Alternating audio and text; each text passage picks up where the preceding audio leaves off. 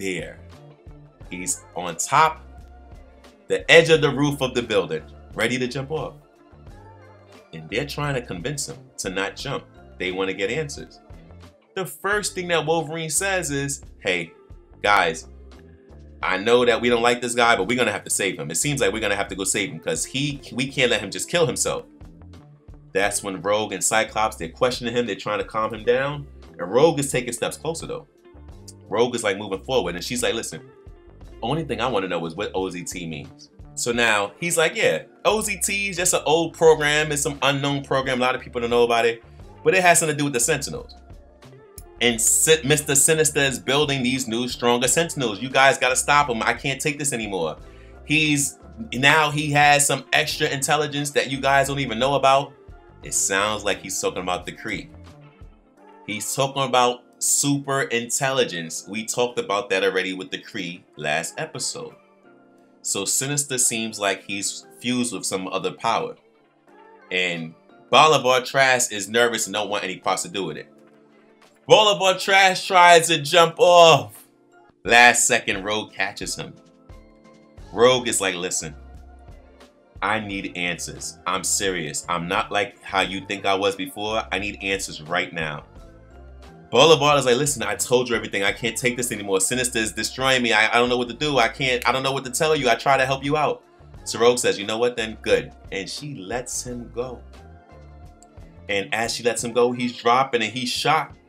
She's crying of revenge. You can see the revenge cry coming out. And it honestly shows she didn't let it go. You gotta learn how to let it go. While this is happening, Nightcrawler's like, what are you doing, Rogue? Wolverine is like, yeah, we all wanted that to happen. The team is split. Half of them are agreeing that Rogue should have did this. Half of them are agreeing that Rogue is going crazy. The truth is Rogue went mad. Rogue is pissed off. And right when this happens, a big flash comes out of nowhere. And Rogue is blasted.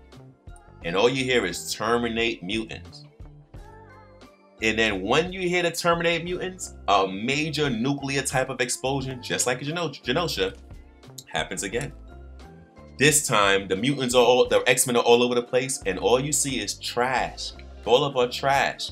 As the mutants are on the floor trying to gather together to figure out what's going on, Trash survived. And now, just like Cable had when he was infected as Nathan, he has this Mr. Sinister thing, like he's some new type of bionic type of thing. I don't know. He's some type of what they call a human sentinel. So he ends up becoming a human sentinel instead of dying. Or at death he became because you heard his body hit. So at death he transformed into the sentinel. So when he blasted with that nuclear explosion, he hit Rogue. So it don't seem like Rogue is dead, but she's definitely not unconscious. But I think they would have made it clear if she died. But it was a big blast. And Cyclops specifically said, hey, Rogue is out. That thing took out Rogue in one hit. And now it's calling itself Prime Bolivar. The new and improved Bolivar Trash. Prime Bolivar now is extra strong. Morph transforms into Quicksilver, punching him up, trying to fight him. One hit knocks Morph out of Quicksilver and knocks him out. Wolverine is mad, and Beast follows Wolverine, but they fight.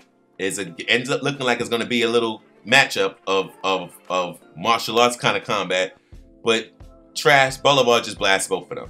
This is when Jean and Cyclops have to come in and help out. Jean is actually the first one that's damaging him and fighting him at least. So Jean is fighting, throwing buildings. They're going fast with each other, teleporting, kind of like a phoenix. It looks like the phoenix is about to come out.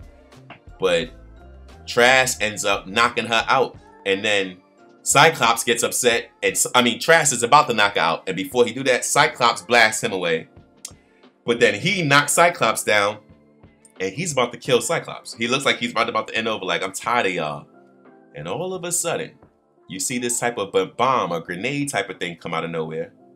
And everybody looking at it and they're scared like, what is that? And it's right next to Cyclops. So I'm like, oh, somebody's about to kill both of them. And this thing blows up and it just focused on Bolivar Prime, Prime Bolivar. And he disintegrates, he's out of here. And now you see Cable